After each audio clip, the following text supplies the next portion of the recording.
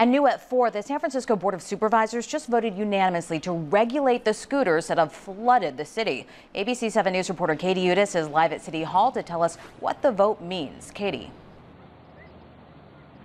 Supervisor Aaron Peskin says the scooter saga could have been avoided.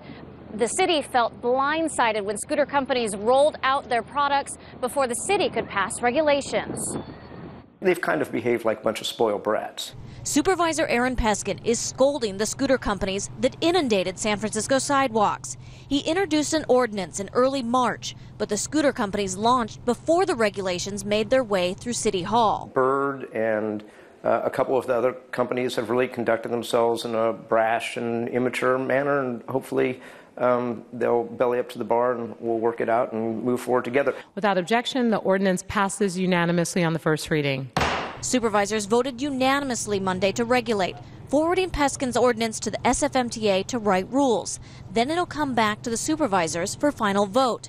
Clearing the sidewalks is a major concern, but so are less obvious consumer protections. These permits will come with conditions that individuals' personal information not be shared without their express consent. Oakland City Council member Rebecca Kaplan is trying to prevent sidewalk gridlock and keep a level playing field in her city. All the other businesses that do business in our community have to follow laws and have to pay their taxes.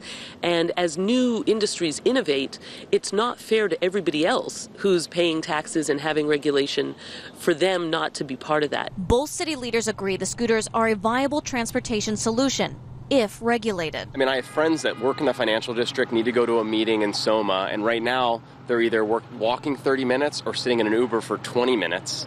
And using a scooter or shared bike, they can get there in 5 to 10 minutes.